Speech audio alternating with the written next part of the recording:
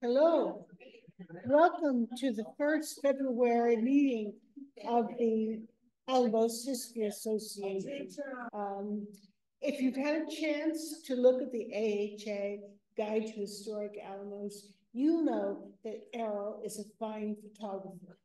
What you may not know is that he has a keen interest in historical photographs, which we will learn about today. But before we begin, I want to say that we're planning a field trip for next Thursday to go to a wonderful folk art museum at Jehovah and to another museum celebrating Obregon and then to lunch by the sea. But Errol can tell you details about that. Okay, Umberto will do it. Now, first of all, Pam said that I was involved in this, and of course I am. But there are three on our committee. Umberto is one of the three, Stephanie is the second, and I'm the third. And we're the photo committee. We're trying to collect and archival images, normally digital, because we don't have an archival library. The Cultural Institute of Sonora does, and we're trying to work with them if we can get actual pictures that can be preserved. So I've called this a history of Alamos through pictures. This picture was taken between 1900 and 1904. And part of the investigation comes from looking at a landmark and deciding if you don't have the actual information on the back, as we often don't. And you can see that in the left-hand corner where the kiosk is now, there was a fountain. The kiosk was put in 1904. So we know that it was before, anyway, the kiosk.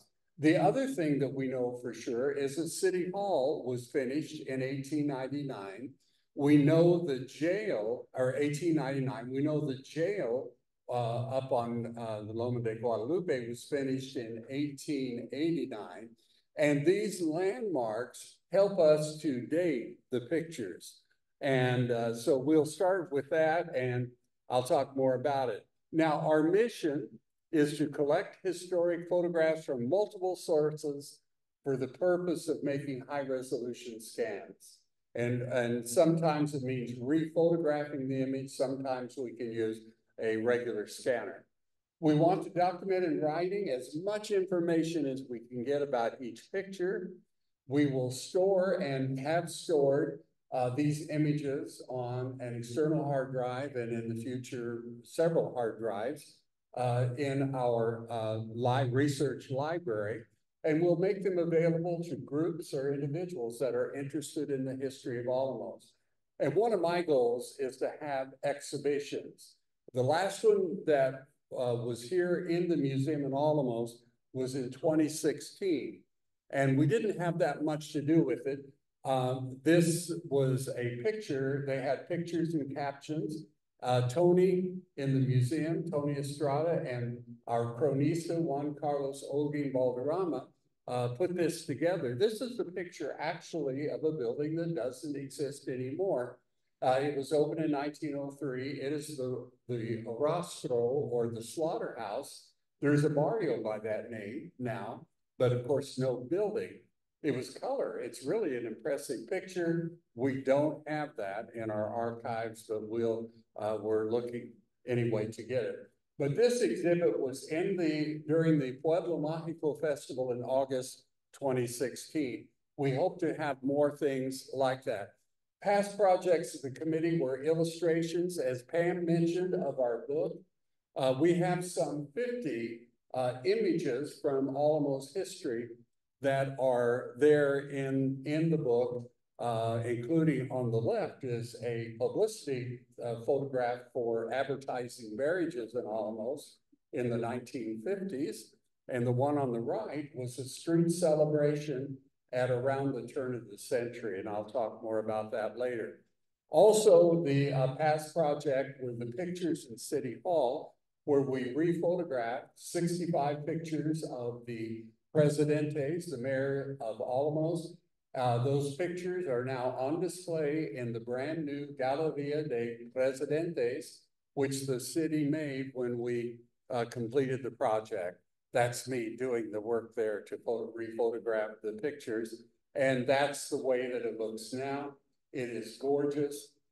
If you ever have an opportunity to get up on the second floor, climb your way up there, you can go into the mayor's office and they'll let you in if the door is locked.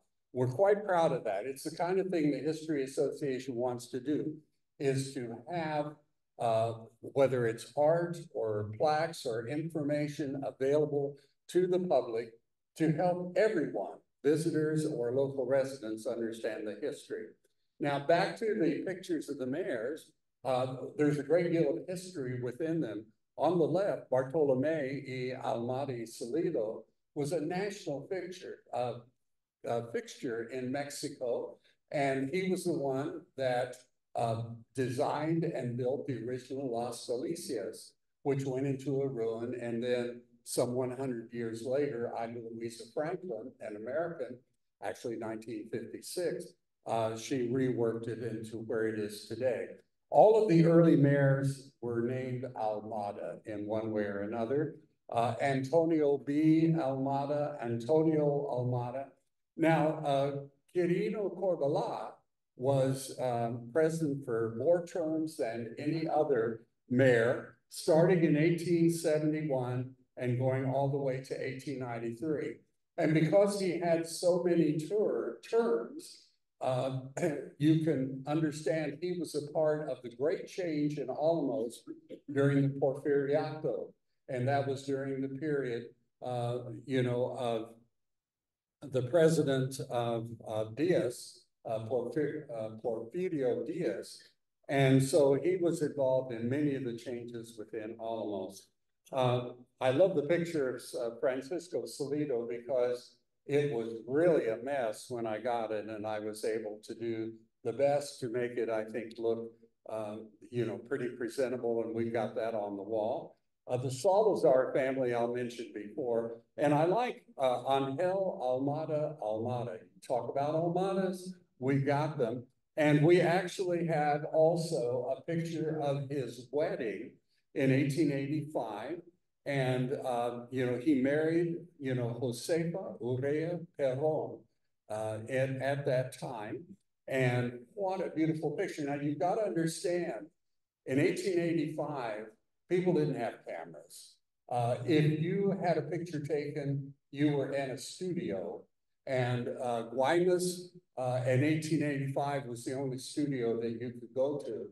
And that was near to Álamos. Álamos did have a studio in the 1890s, but that's the subject of a different presentation. Juan Casanova with the Cultural Institute in Hermosillo gave a presentation to us on the history of the early photo studios in Mexico. Okay, Pedro Salazar, another Salazar. I have another picture of him taken in the studio, and it was taken at Mazatlan.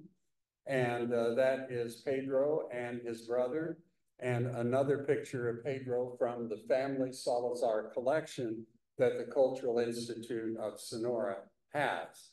And of course, he is of Álamos. I think this, first, I love the picture. And Juan Carlos Holguin got me this picture. It is a low-res scan, not high-res.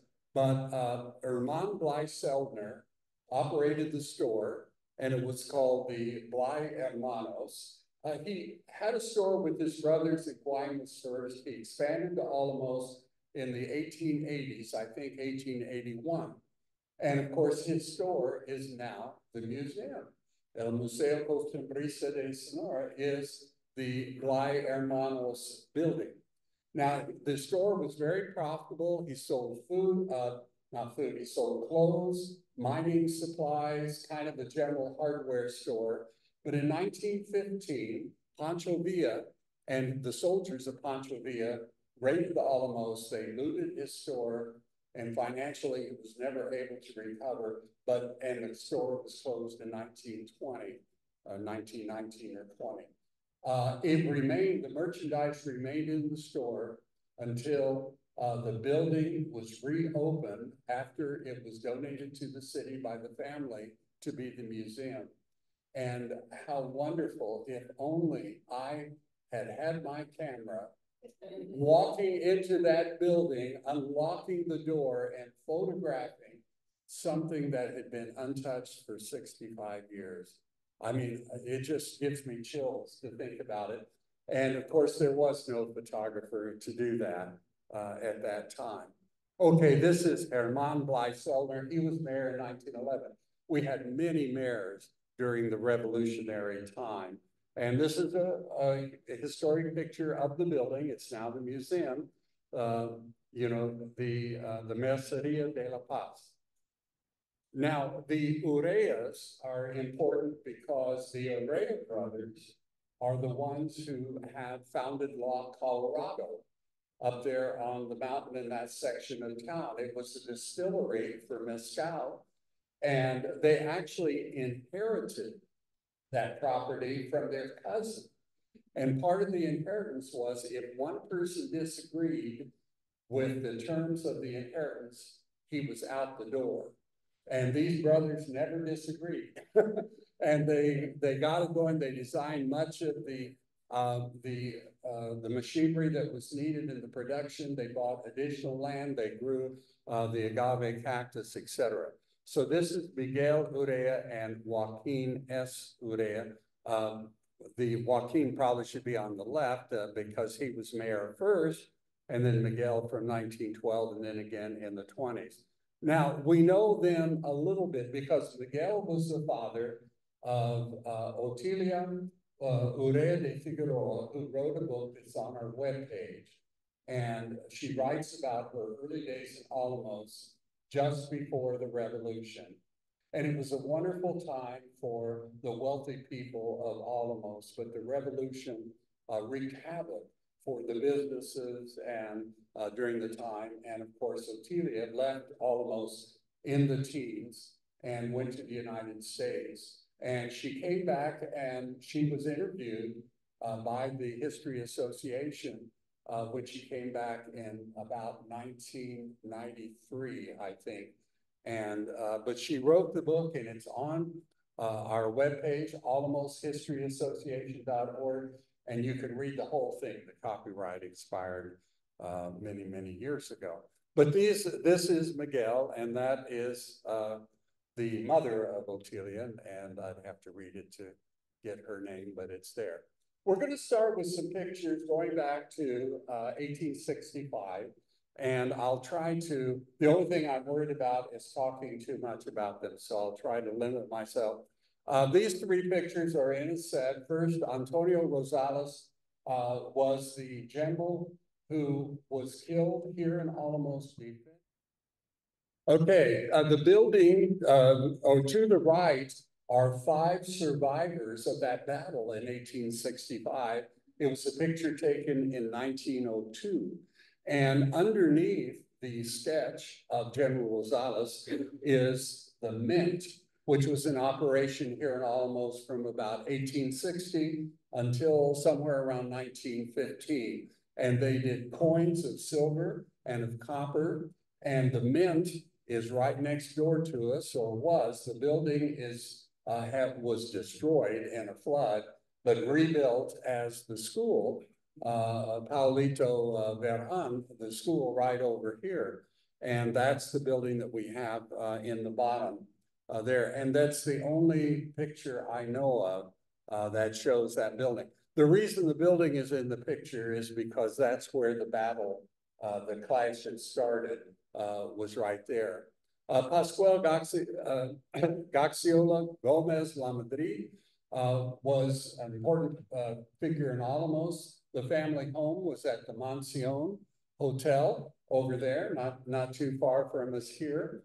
And he had to leave Alamos during the political struggles of the 1860s. As all of us know, in about 1861, and the Emperor Maximilian started his reign of about 5 years before he was executed. And during that time, the elected government of Benito Juarez, there was a constant struggle and battle. And so anyway, many families just left Mexico. They went to Paris, he and his wife. He came back and died at the young age of about 32. But his grandchildren, which are here in this picture, and this was a picture in a book taken with just a camera. It was not professionally copied, and I'd love to see the original copy so that we can do a better job, but still it does its purpose. But anyway, Luz Gomez La Madrid is the lady standing in the back. She's the only one that married and produced offspring. And she actually married, Seldner, Herman Black Seldner. She married him. They had one son. And he was born somewhere, I think 1912, it might be in there, but he died in 1983, but he was not living here in Álamos. So anyway, this is part of the Gomez La Madrid family. When you look at pictures, most of the pictures are families, and it gives you a little history. Now, here was a family gathering in Álamos. Our cronista, Juan Carlos Olguin, got this picture. We have no information on it. And Juan Carlos was saying how he's flabbergasted, no information. And that's our history association. At someday, we're going to find out the name of every one of those people, aren't we? We are going to find them out, and we're going to get it down for record. And look at that picture, a wedding in the 19th century. Can you imagine the white gloves of the, I guess, the groom standing there, the hats? Oh, you just wonder, it's been written. I don't want to get started in stories, but the Álamos, the wealthy in Álamos were extremely cultured, a group of people, and you can kind of see that. Now we'll move on with buildings. The Hospital de Jesus was built in 1861. And this is now a private hotel. It's owned by the Camacho family in Mexico City and Sinaloa. And I got the name there later. But anyway, it was a very good hospital at its time. The money came from the Almadas and Jesus Antonio Almada. And then the Urrea family also generously donated money, Miguel Urrea. And they expanded the property. They had iron beds. They had the latest in hospital equipment at that time. And one of the doctors was mentioned, Alfonso Ortiz Reyes. Now, I have a picture of, Ortiz Reyes, but I don't think it's really the doctor, who was quite famous, that practiced in the hospital. This was a 1955 picture. And if you walk up here behind the hacienda, you can get a picture today. Another, pictures, names, people. This is the mother of Maria Felix. Josefa Guareña Rosas, and she lived until 1971. But she got married in 1901, and in 1914, her daughter Maria Felix was born. And she lived either here or in Quiriego, depending, there's property there. And the two nuns are her sisters. She went to the United States, stayed in the two nun sisters stayed in the United States the rest of their lives, but she came back to Álamos. And now look at her face closely and see if you see a resemblance to that face. I've had trouble seeing the resemblance, but maybe if she were dressed the way Maria Felix was and had the lighting and the hairstylist that she had, she might have been there, looked the same. Maria Josefa Montt Terminel, she was born in 1885 right here in Álamos, and she got married, I think it says there in 1912. And what a picture. I mean, you see these pictures and you just, wow. And, but in 1912, in 1913, she gave birth, and 19 days later, she died of tuberculosis. And so her life was very short. Now this is from the Salazar collection. This is Maria Boers. And of course, we know the Boers Center and the Boers family, but there's more than one Maria Boers. So I'm having trouble figuring out. The picture is dated 1878. And this came, of course, from the Salazar family. And this was a picture that, that she sent, that Maria sent to, let's see, what is it, Rafaelita Salazar. And, you know, and the picture was taken, we've got it in Mazatlan. So that's on the back. To the right is what is on the back of the picture. So we know the studio where it was taken. Now the museum has another picture of the same gal, but I don't have it within our archives. Now we do have Maria R. Boers, and this picture was dated 1882, and it was taken in California, in Santa Cruz. So, you know, and she sent it to the same. These were pictures that were sent to Rafaelita Salazar. And they're always saying, oh, I'm sending a picture so you won't forget me. Now, this picture is in the museum, and it's generally assumed that it was after the flood during, I think, 1879. But it couldn't have been, because if you look at the picture in the center, you see the jail. And the jail was built in, 1889. I know you were. I knew it was built in 1889, so the picture had nothing to do with the flood. The arroyo has a lot of water, but it's nothing to do with it. The other thing that we have, you see the Alameda, the trees in the Alameda. Do you see the, you know, the Mercado? No, the Mercado was done in 1899. So therefore, we know the picture was somewhere in that period.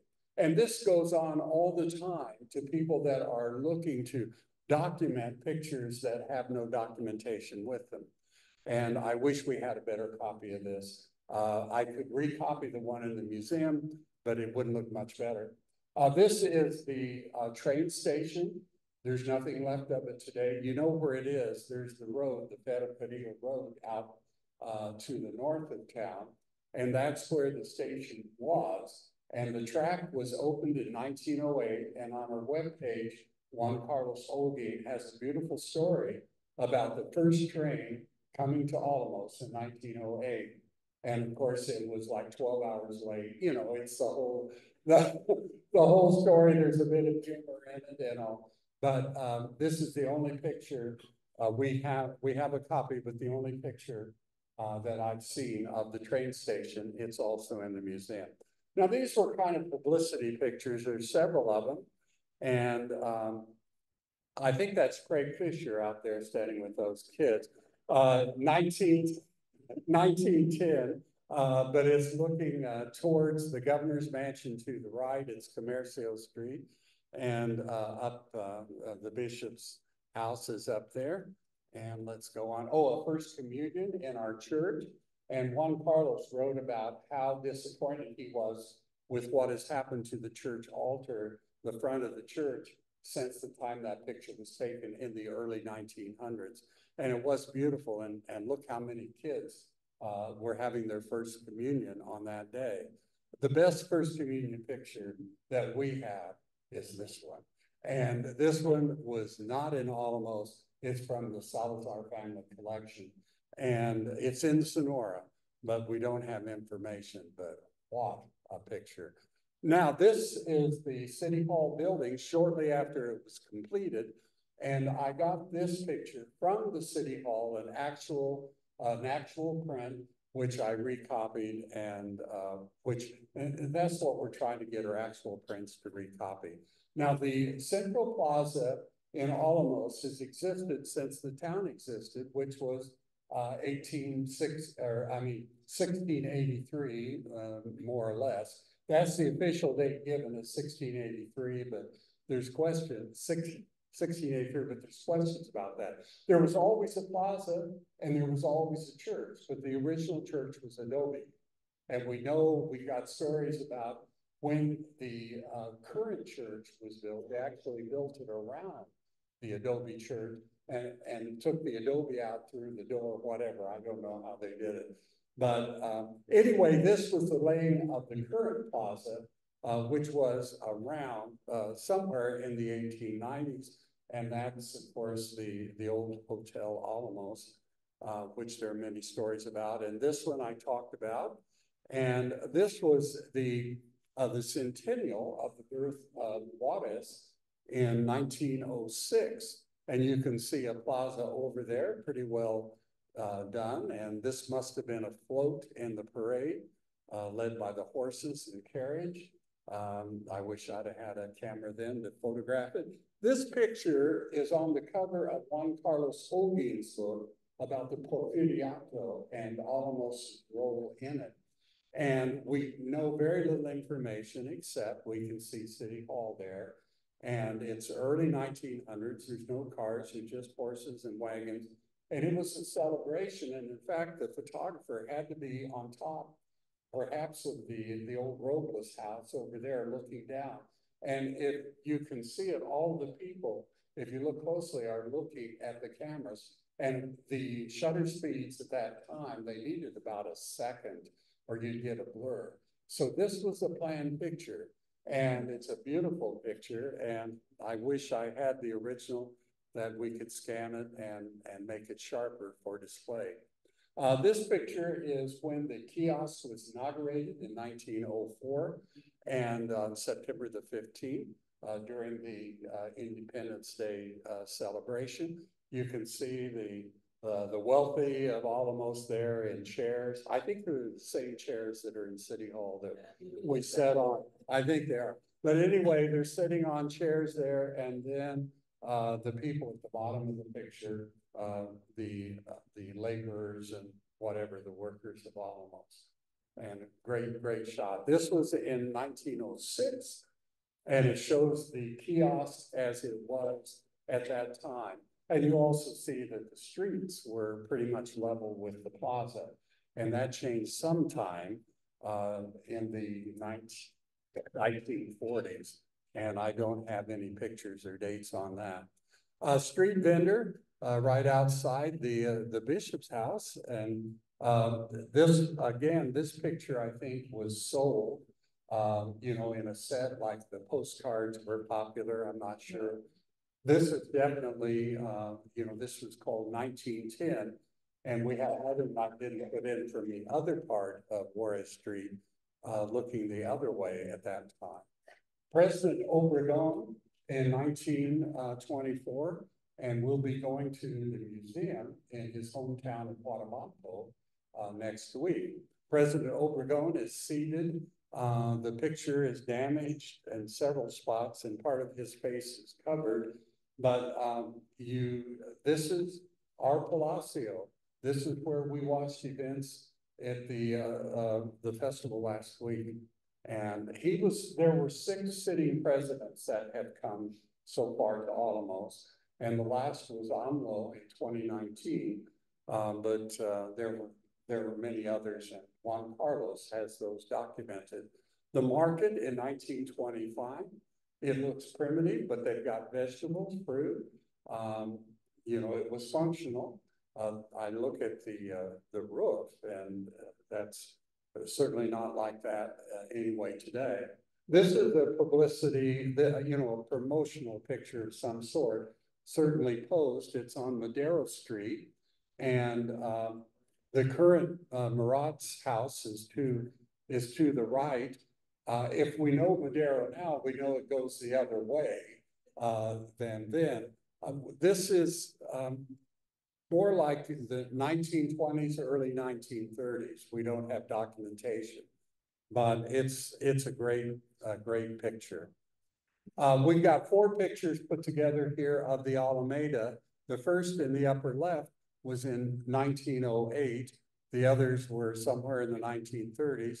Including the kiosk in the center, which of course is still there. This picture it's undated, and it begs a lot of, there are many questions that are asked. The radio tower, Jim Swicker said once to our History Association, the radio tower was constructed by the Germans to eavesdrop on the Americans during World War II. But of course, that's not quite right. It could have been World War I. We gave a presentation here on the Zimmerman papers, my kin, I guess, where the foreign minister of Germany in World War I offered the Mexican president that they would help them return the lands that were lost in the Mexican-American War of the 1840s if Mexico would declare war on the United States. So I think the tower was related to World War I, and they were eavesdropping here. Now, when it was taken down, and the reason that I know it couldn't have been the 1930s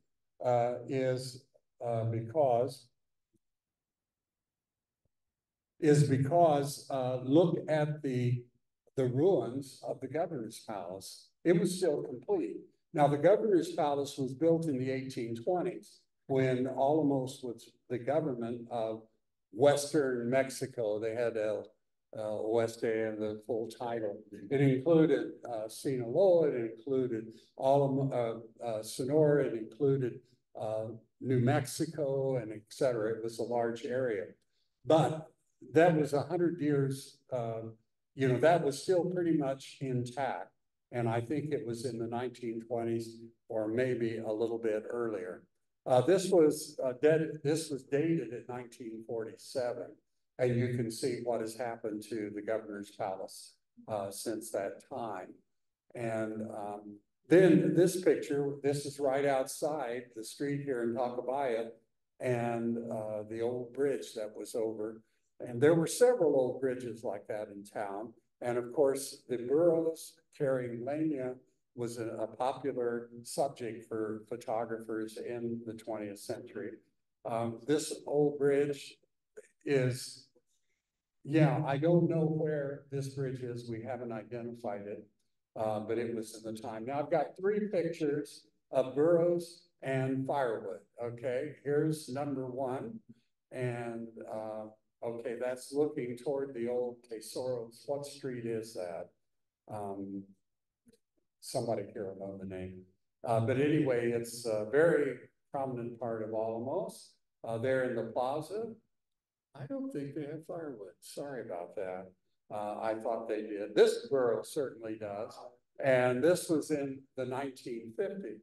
But at one time through Kissing Alley and toward the plaza, these boroughs were bringing firewood for sale for the people with fireplaces of Álamos. Kind of as an interesting note, prior to the 20th century, these homes did not have fireplaces. And it makes you wonder on these cold January mornings how they kept warm. This is from a 1952 article, and again, it shows the firewood. And this was published by the state of Sonora as a publicity thing, and they used some older pictures and took some newer ones. There are no photo credits or dates. So again, we know the publication was 1954. So we know the pictures were taken anyway before that.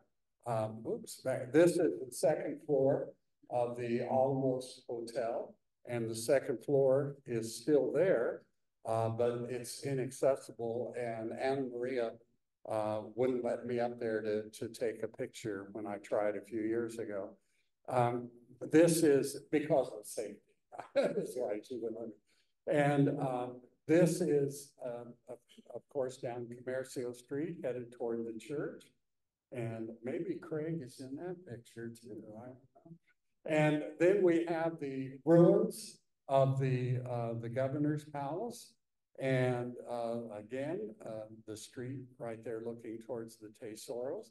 And then we have the Almada House and the plaza in the 1950s. And that's, I think, a 1953 Cadillac, the first one.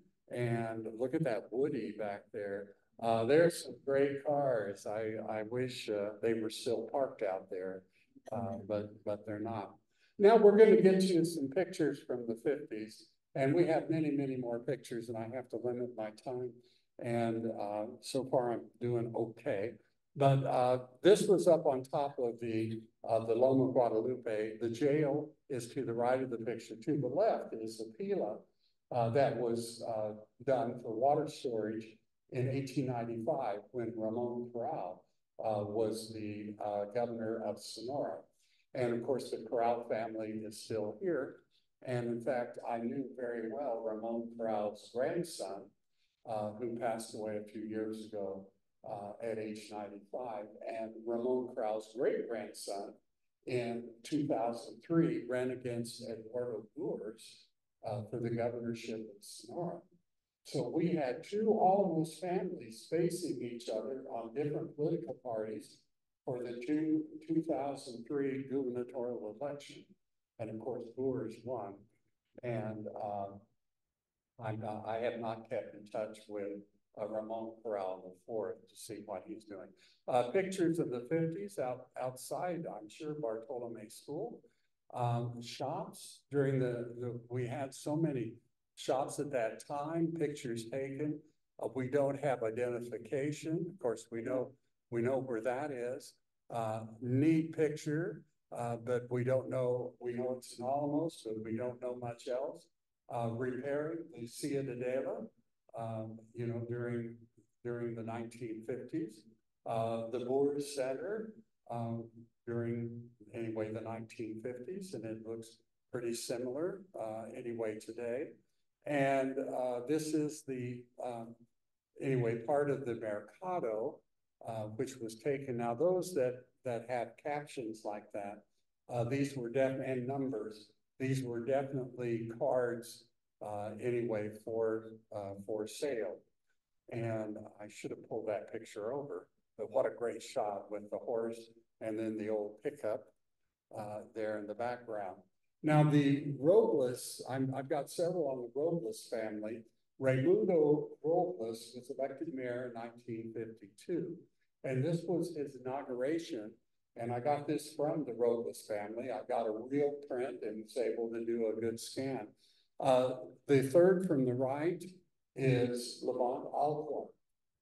And I was able, Anna Maria helped me to identify most of the people in the picture. Raimundo is in the white pants, 1, 2, 3, 4, 5 from the right. And right. Huh? Right. The right of the picture. The right of the picture. If I refer to directions, I'm doing it from, anyway, the picture. So he was a young man then. He was mayor from 1952 to 1955. And there is the official picture we have in City Hall. There's Raimundo with his family. And there's 4 shots of the business that he had. At one time, the Robles Shoe Company sold shoes in a 4-state area. And they had 100 employees at one time. By the 1970s, the business had pretty well dried up. And there's still a few Robleses that are making leather shoes of one type or another, but not very many. Now, according to Jose Robles that provided me with these pictures, he said the problem was really that Raimundo didn't have a business sense and did not keep the business modern, and that's the story with a lot of businesses, and maybe that's true. This is Raimundo then in the 1980s. He died in 1993 here in Álamos. Our neighbor and a friend of many of us, Rafael Arenas Long, gave me this picture. To the left is his great-grandparents at their marriage in 1916. And Filiberto Jung was the gentleman.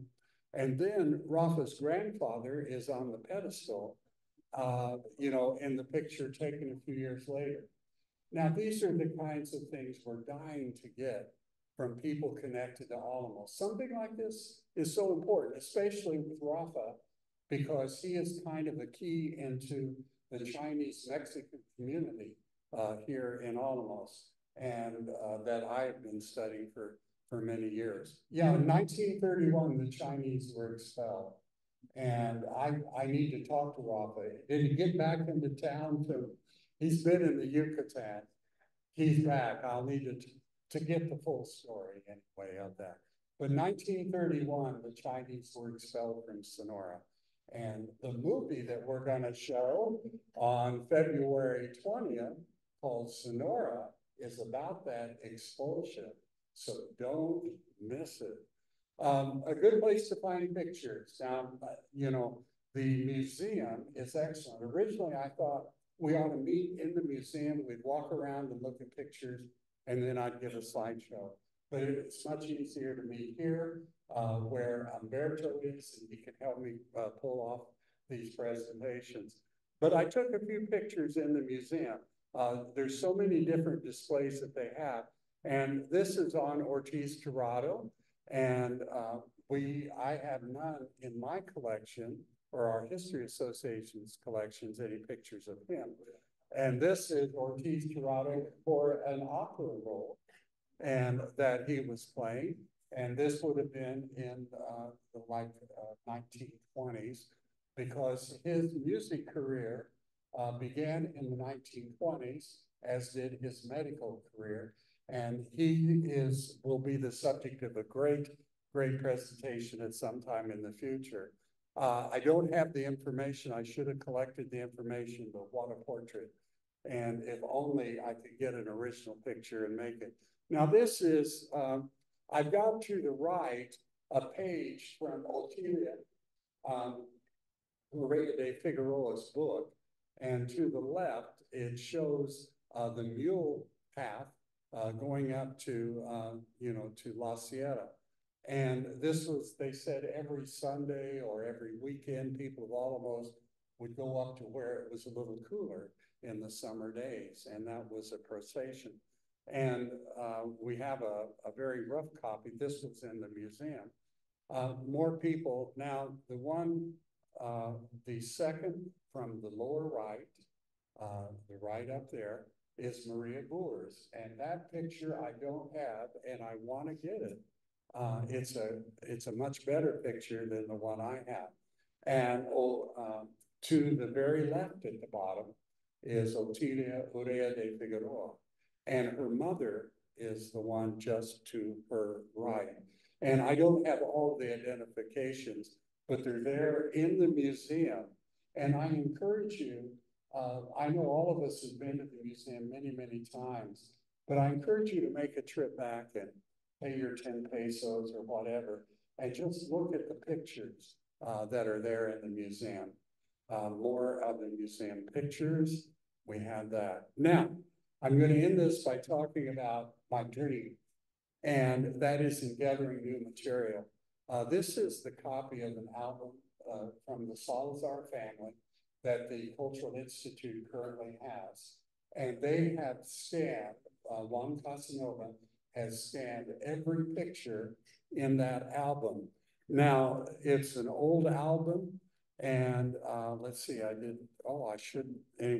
should show how the pictures were, but they were in bad condition, but I didn't include that in there. Anyway, there is Maria Boers, and I've used that before. All we know on this is two brothers. What a great shot. And that was taken in Guaymas. Most of your studio photographs were taken in Guaymas. This is the Retes de Ortiz, but I don't think it's the famous doctor, but it could be. But this is part of the family, and this is from the Salazar family collection. This is an interesting story to me. This is 1881, says Sarah Wilson. That's all I know. The picture was taken in Santa Cruz. I got a letter between 5 and 10 years ago, an email, from someone that said their name was Wilson.